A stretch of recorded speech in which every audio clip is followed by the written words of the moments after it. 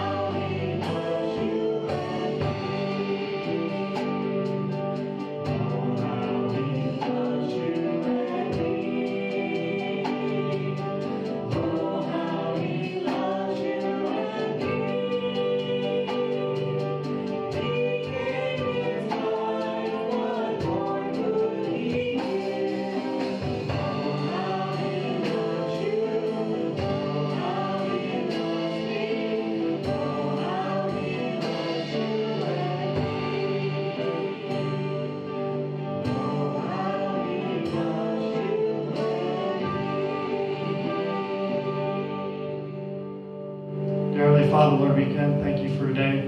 Thank you so much for everything that you've given us. Be with us now as we open your word. Father, we ask this all in Jesus' name. Amen. Good morning. It's good to have you with us this morning. It's good to have you as a member of our church tuning in. And for those of you who are guests, thank you for coming to be with us. We're looking forward to the day when we can gather together in community and worship our Heavenly Father together. And we're looking at next month on the 14th of opening up our church for that. We will have two services. One service will be at 9 o'clock. The second service will be at 10:45. And we want to encourage you to come and be with us. I know some churches will be starting on the 7th, but we will be starting on the 14th and looking forward to that. We put a lot of precautions in place, a lot of things to keep you safe as you come and worship with us, and we'll talk more about that later. But I'm glad to have you with us. Memorial Day, that's what tomorrow is. A day when we remember folks who have fought in battles for our country, for the freedoms that we enjoy here even today. Memorial Day. A lot of people have been injured, a lot of people have been killed because of these battles. Your son, your husband, your wife, your mother, whatever it is, we thank you that you're willing to give your family in service to our country. Let's pray. Our Heavenly Father, we do want to thank you for Memorial Day. We thank you for what it stands for. We live in a society today that doesn't think much about it. It's a day of picnics, a day of going to the beaches, the day to take a day off, and kids are out of school, and everything but what it was meant to be. And I pray that even though we might have those exercises, those events and planning for today, that we might stop and think about those who have given their lives. We pray that you might be with us this morning and guide us and direct us, and thank you for this time that we can share together. In Jesus' name we pray. Amen.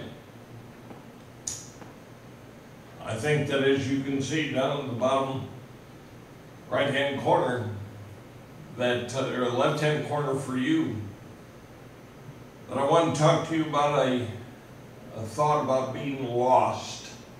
I'm lost. We've been able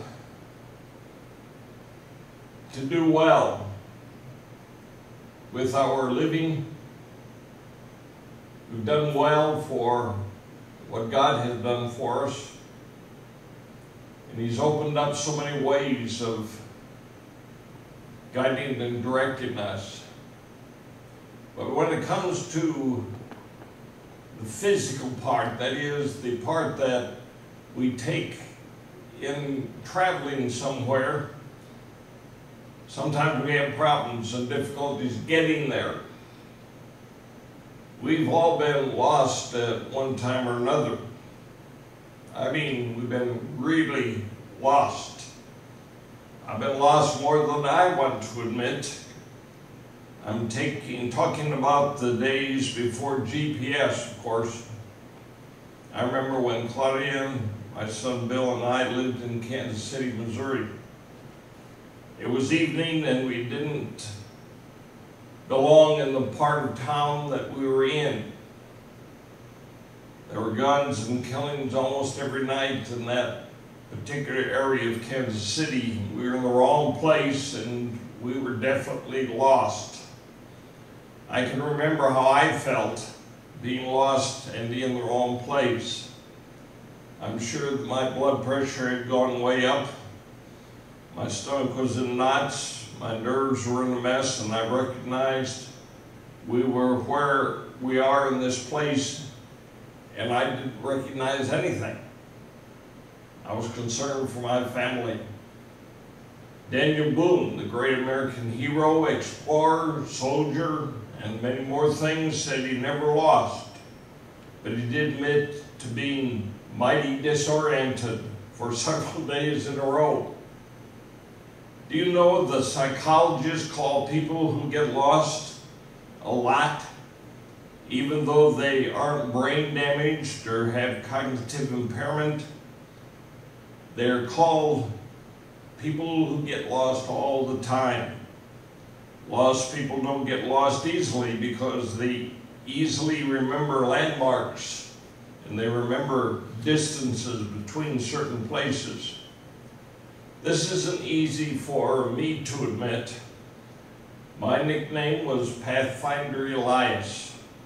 I got this nickname from my dad, who had the same problem I had. And I inherited his problem, and that is neither one of us was good at directions or getting from one place to the next that we'd never been at before. In Luke chapter 15, it is a chapter that speaks about lost things, and they're in the form of a parable.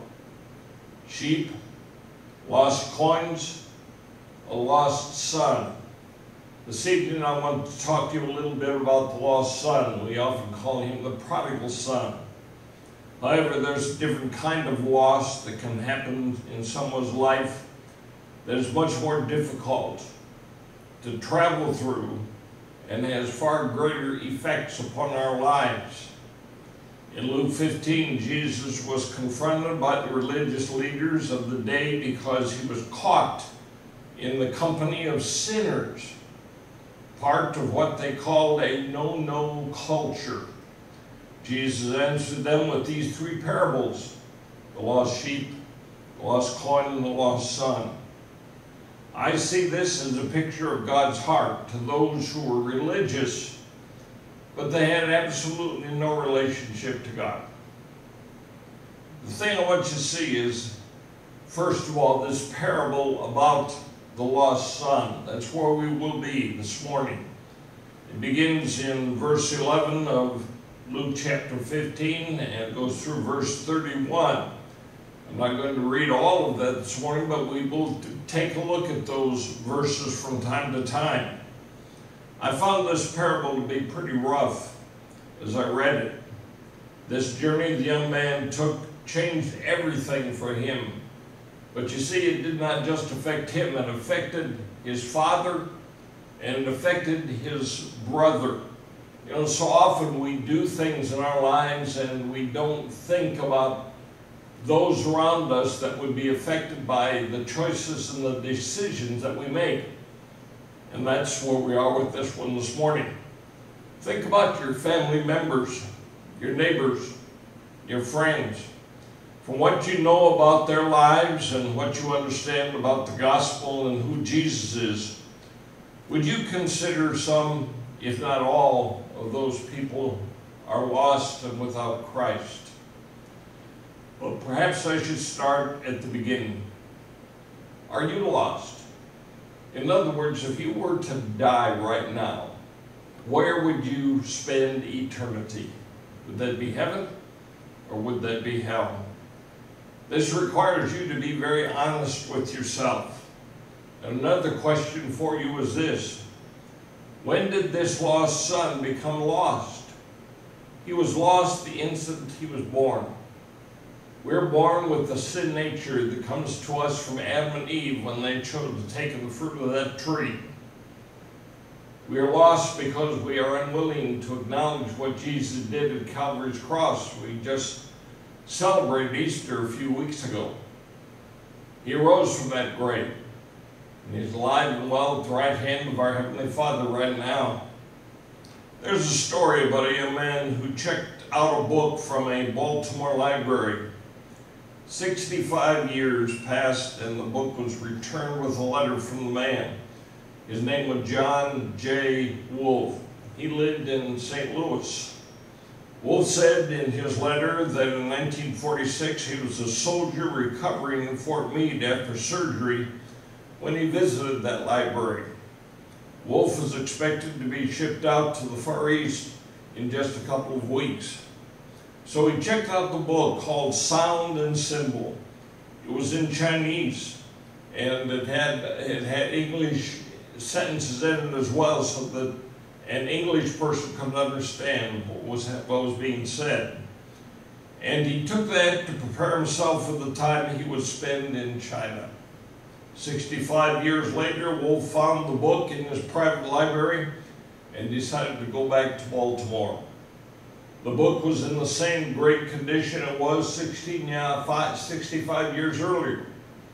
And it even found the original date on that book. Normally the maximum fine would have been $65, $1 for each year that it was late. But the librarian heard his story and decided to waive that fee. You know, that's a picture of what the Lord Jesus has done. You see, salvation is free to you. You don't have to do anything. He did it all for you at Calvary's cross. But it doesn't mean that it wasn't expensive. He had to give his life. He had to die. He had to shed his blood, because it's that blood that Jesus shed that will take away your sin. And it's powerful blood that God accepted as the only sacrifice for sin. That's the picture of what Jesus did for you and me. The problem in this story of the lost son is a matter of choice. What you choose to do, and this young man chose wrong. Folks, the choices and the decisions that we make today have consequences tomorrow. And the problem is, we don't often look at tomorrow. We often find that we are in the wrong place at the wrong time because of the choices that we make. To the son, the decision he was making seemed to him to be all right at that particular moment. But you see, it's more than that. He thought he'd made a choice that was good. Why not start fresh, he thought. Why not start new and make a name for myself? And the boy was interested only in himself.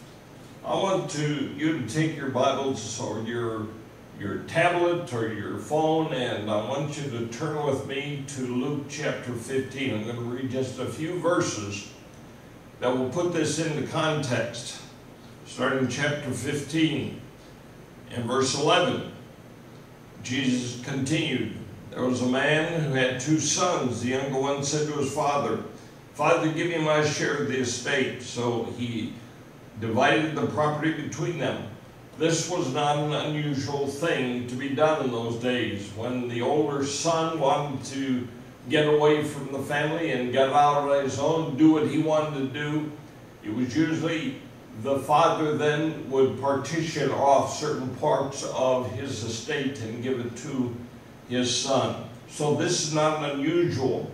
And we find that he divided his property between them, that is, the 2 boys.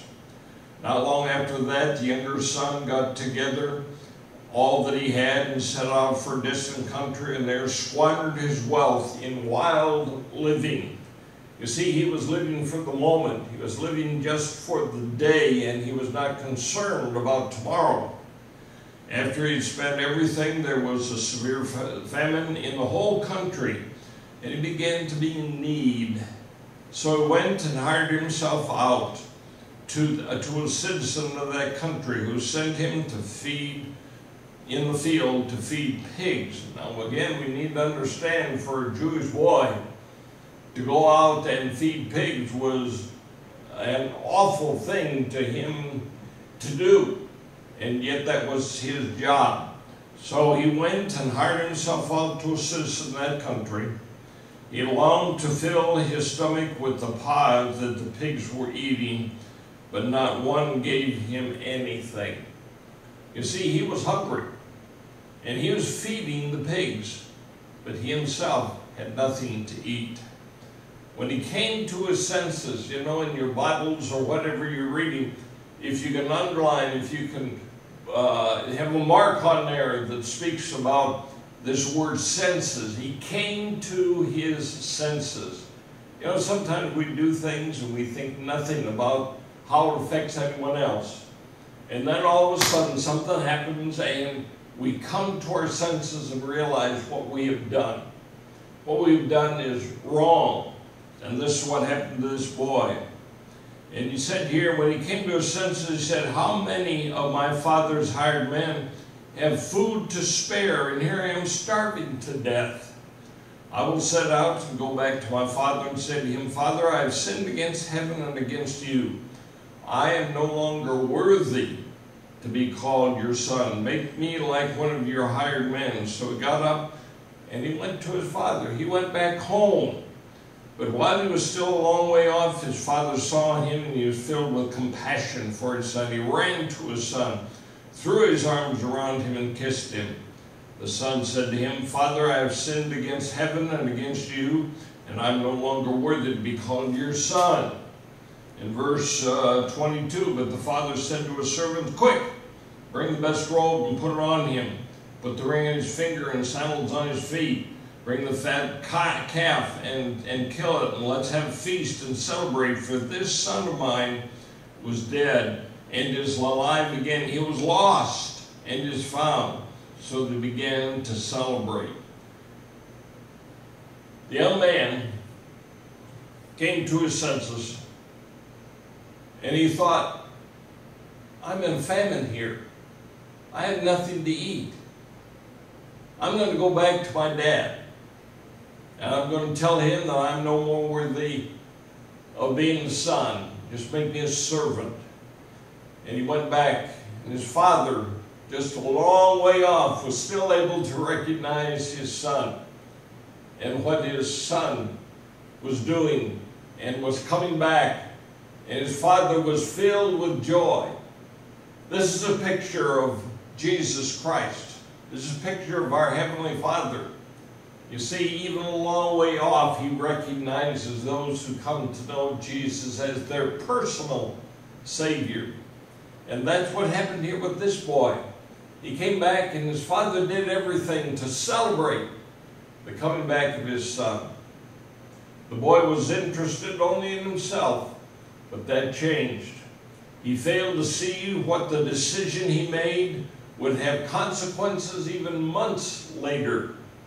This is the struggle that a lot of people have when it comes to evaluating ourselves. In verse 17, I've already emphasized it. When he came to his senses.